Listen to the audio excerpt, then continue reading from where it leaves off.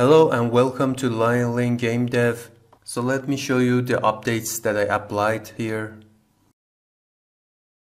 Jump on enemies and kill them. Here is the Goomba enemy. You can jump and kill them. New widescreen resolution based on original. I changed the resolution. As you can see, the resolution is widescreen now. And it's almost like the original game. Blocks that has items I added, and block has coin or mushroom.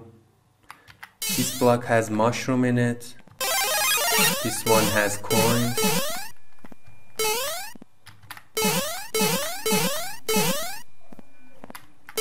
This is mushroom, coin.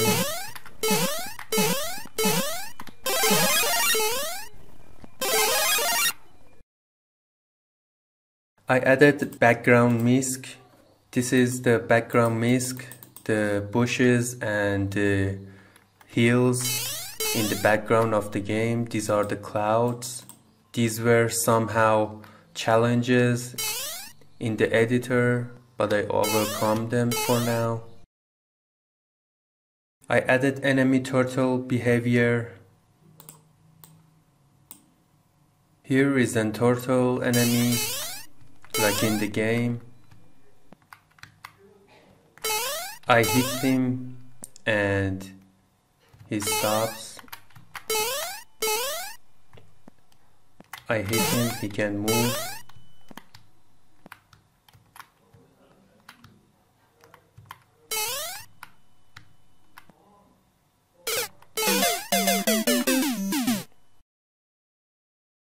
Here is the star item. For example, I put star in this block. You should be invincible by this power up, but I haven't applied it yet. This is a breakable object, breakable block, I mean.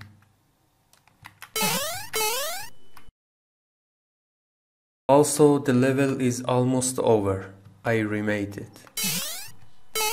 Let me play the game for you to see. These are the pipes.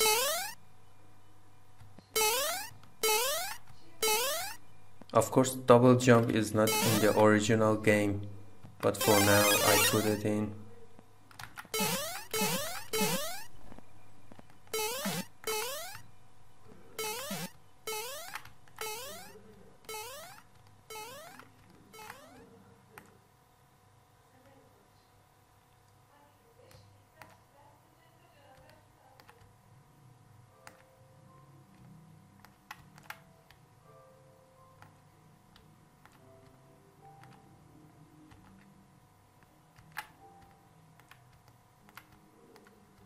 Here's where the level ends, and I haven't completed yet.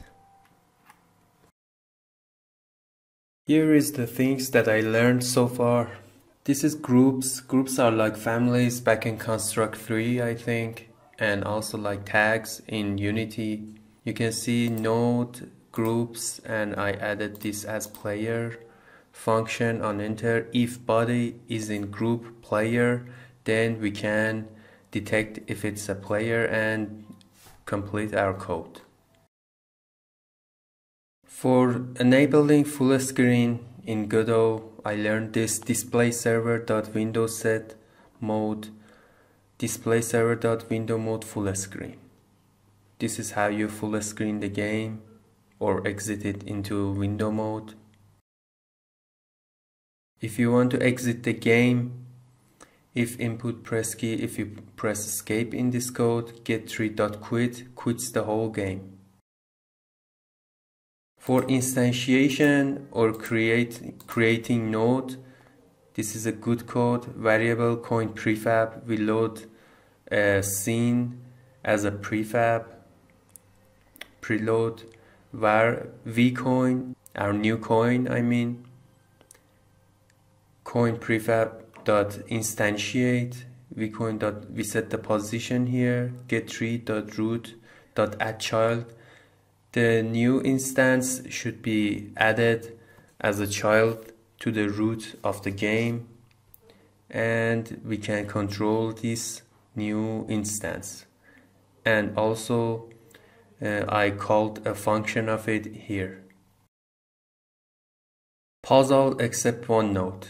If you set get_tree.paused equals true, this pauses the whole game, and process mode equals node.processMode when paused. If I have an audio object and I want the audio to be played while the game is paused, I can go to process mode and set it to always, so when everything is paused, now the audio won't be paused.